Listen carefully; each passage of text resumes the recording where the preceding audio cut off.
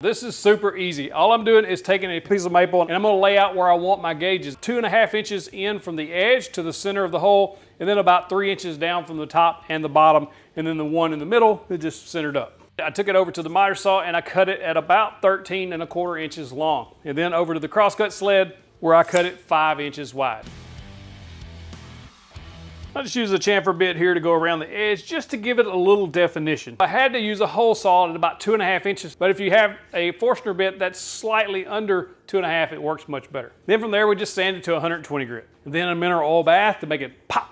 Man, that thing's pretty. This is a friction fit ring, and because our holes were slightly oversized, I'm gonna glue these in with CA glue. If you purchase the right size bit, you won't have to worry about doing this. Once the glue is dry, you can arrange those in any orientation you want. I prefer the temperature to be on top, humidity in the middle, and barometer on bottom.